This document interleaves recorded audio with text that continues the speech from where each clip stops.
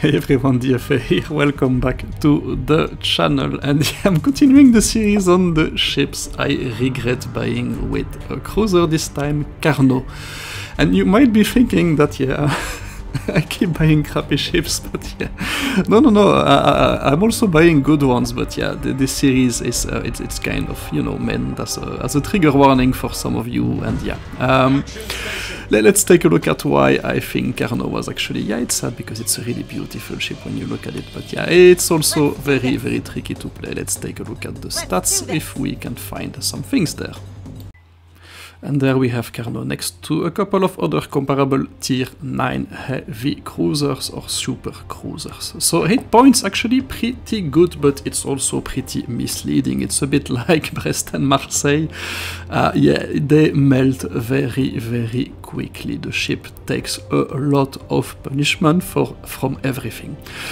So that's very tricky, gets a decent amount of concealment, not something you want to improve, but what you really want to improve is your traverse instead, because it's the worst at the tier 13.8. The rest of the mobility stats are actually pretty good. For a heavy cruiser, the speed is excellent, you get an engine accelerator as well, traverse speed is also very good for a heavy cruisers. And then we can actually talk about the main feature of every heavy cruiser, the gun's 10-305mm gun. That's actually pretty nice.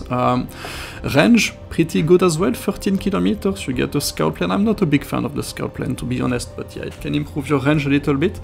Where I think Carnot is starting to show some problems, decent DPM, you know, 53,000 for AP, it's on par with most of the others, but the others, they all have some kind of improvement to DPM, either in the form of precise aiming or rapid reload, and Carnot does not get that, and that's a major issue, because as a heavy cruiser, you really have to pick your fights, and you're not looking at a super big target like battleships all the time. You're meant to be fighting light cruisers and other heavy cruisers, and you really need as much accuracy as possible, and you're not really getting that way with that thing, so it's a bit tricky from that perspective. It's also not really a brawler because the secondaries DPM not really there. They got buffed recently, but yeah, not to the point where they're actually a viable option, I'm afraid, and no torpedoes, so any DD that gets close to you, yeah, you don't have any sonar or radar either, so any DD that gets close to you is going to destroy you very easily.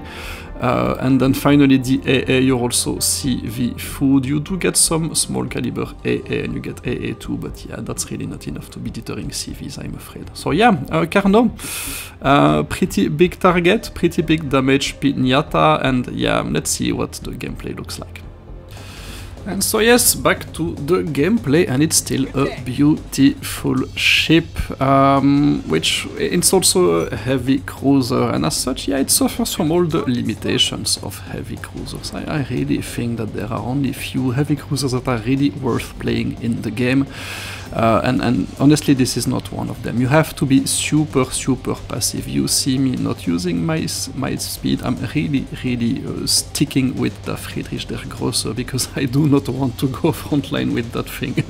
Otherwise my life will be short and my end will be swift and brutal. So yeah, but essentially what you want to do with that thing is really try to find the other cruisers on the team and focus on them, or double team enemy battleships. You never ever want to go 1v1 at any distance against an enemy battleship with it, because it is not going to end up favorably for you, and yeah, it's kind of the issue with it. You know, the scout plane, I'm not a fan of it. I'm really not a fan of the scout plane. I really think that ship, for all the buff it received, it should have received a rapid reload or a precise aim. That would have made it actually pretty good, but it's not the case. And yeah, you see me following the heavy cruiser playbook there and trying to pick fights with the ship that I'm supposed to be hunting, like that Chapayev. Unfortunately for the Carnot, yeah, it's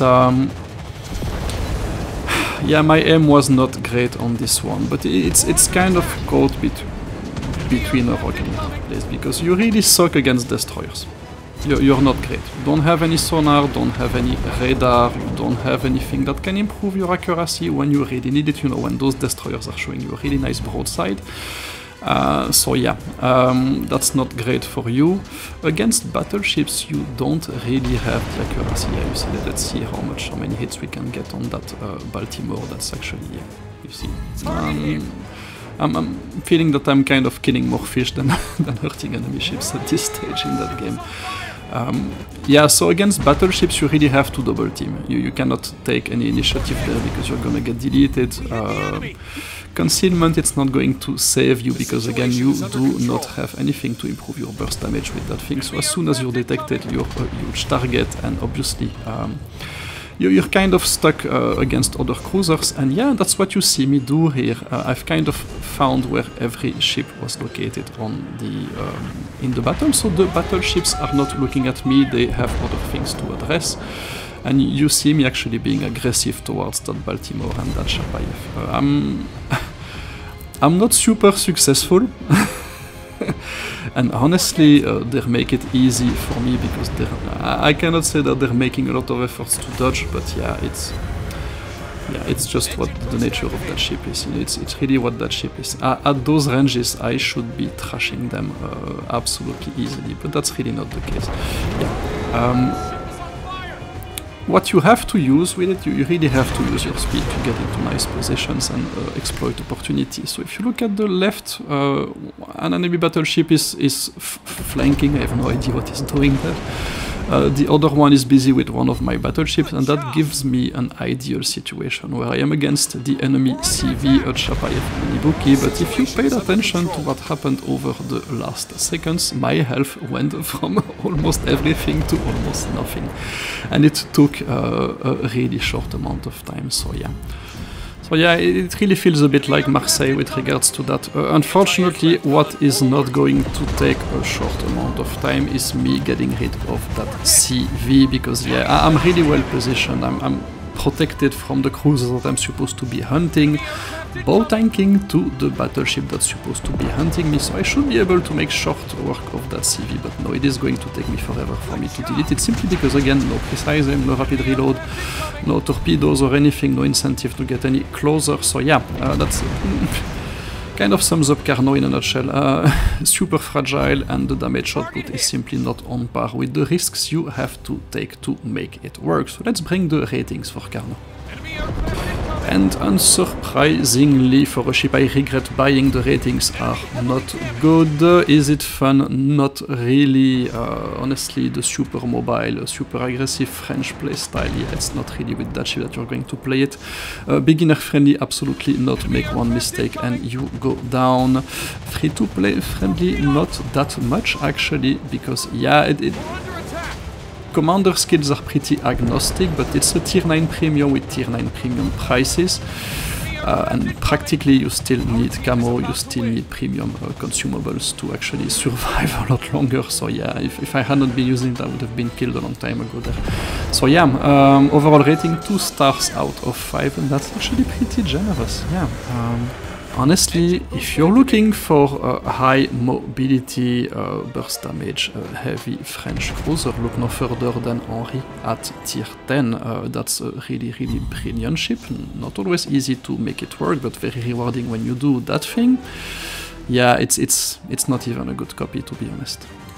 So in terms of level of crappiness, it's probably closer to the Marseille line than to the Henri line, and that's where I will actually leave Carnot. Next stop on the ship I regret buying series, a ship I actually recommended not so long ago. Let's see where it takes us. Bye bye!